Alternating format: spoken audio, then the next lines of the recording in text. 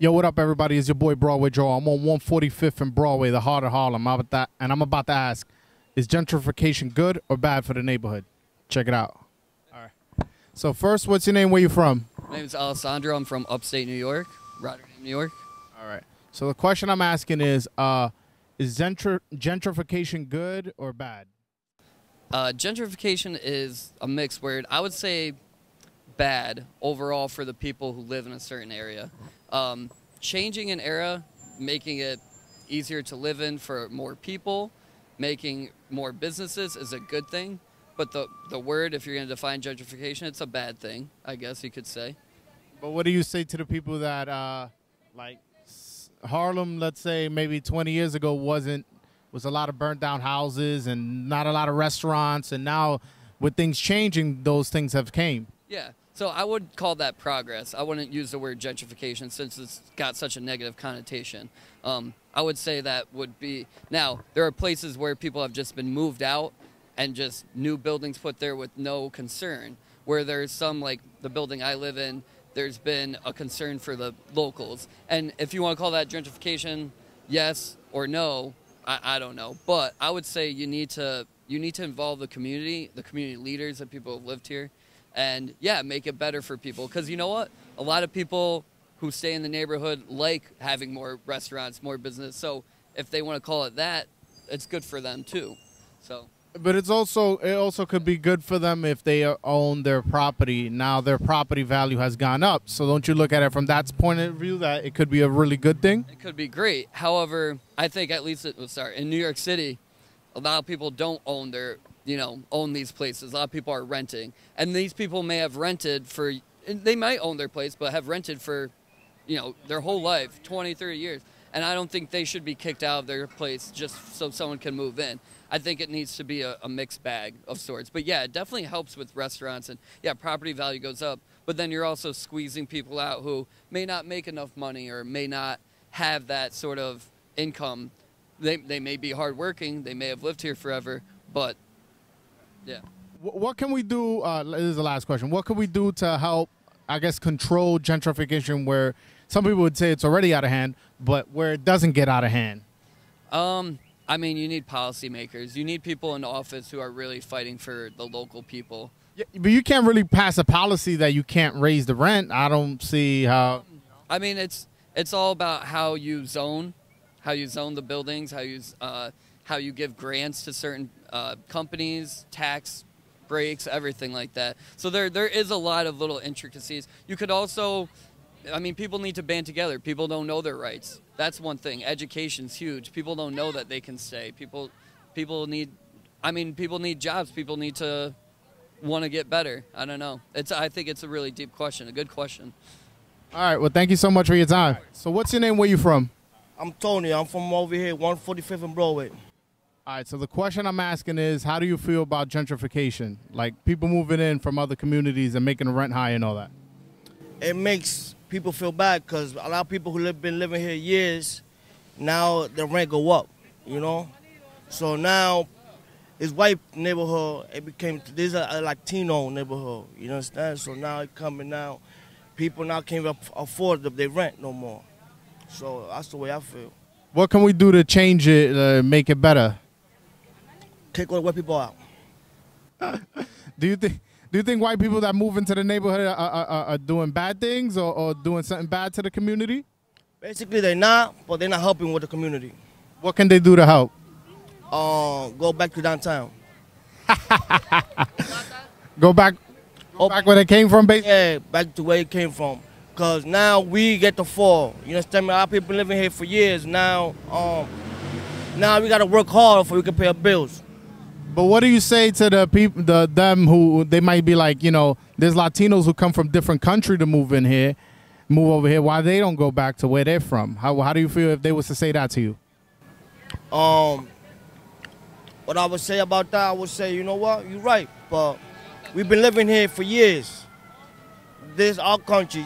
Majority of us, we American too. So we was born here.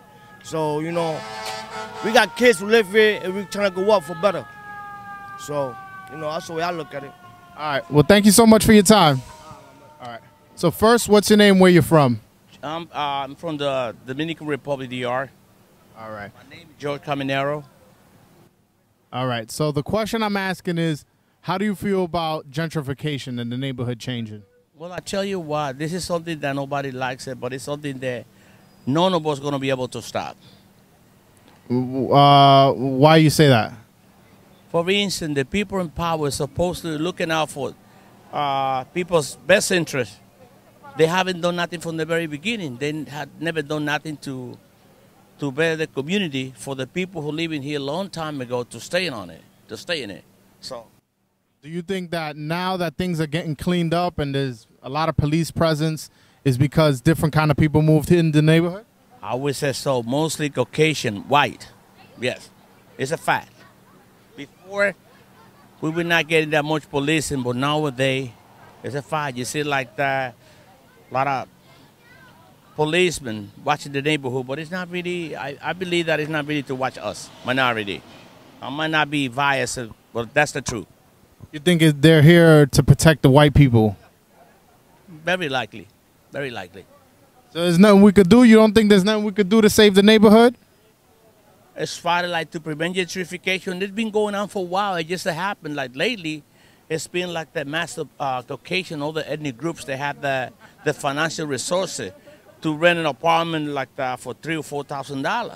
So minority, black, Dominican, and what have you, this is not very likely. You know, high percentage of people making an income like the over $50,000 or $60,000 in the neighborhood. I know that. I'm a retired construction worker, and I can tell you better.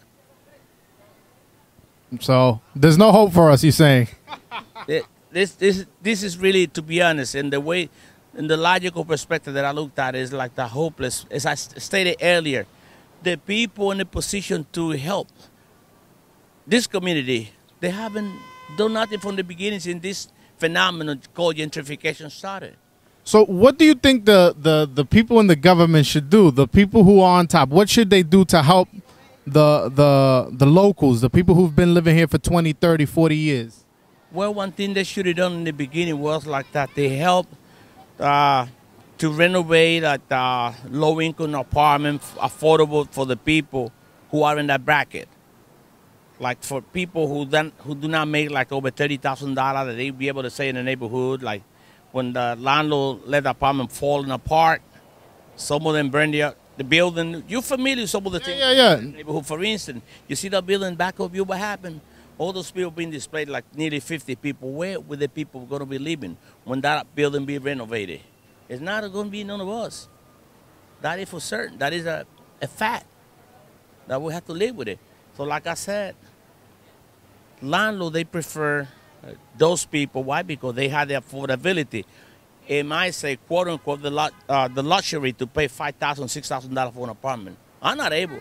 And I was making over $75,000 a year. I was working in construction. And believe me, I couldn't. I had 3 kids to educate, send them to college. I could never, afford that luxury. Are you able to? I'm definitely not. I'm out here hustling. That's why I'm doing this. I'm trying to get money to Freelancer? Yeah, I do this on my own. Okay. So I'm trying to. If I had money for $3,000-$4,000 apartment, I wouldn't be here. You see what I'm saying? No, like very high percentage in our neighborhood or community, if you please, they have the affordability, financially speaking, to pay $4,000 to $5,000 or $6,000 an apartment. I've seen like that by coming. By the way, allow me to put that as an example. In a studio, like $2,100 with studio. That's crazy. You see what I'm saying? It's the same thing happening in Brooklyn. Okay. So this is not like that only phenomenon that happened in Manhattan. Mostly, this is the financial city of the world. More so, because it is believed that people who live in Manhattan, some kind of way, they have the affordability of the luxury, financially speaking, to afford an apartment. Or that dimension, financially speaking, that is. Brooklyn is another thing. Okay? All right. Well, thank you so much for your time. Thank you. All right. So what's up, guys? It's your boy Broadway Joel here. Hopefully you guys enjoyed the video. Answer the question I asked in the street in the comments section. Definitely like and subscribe. And if you guys want to follow me on Instagram, Broadway Joel, and follow me on Twitter, Broadway Joel with the number 2. Peace.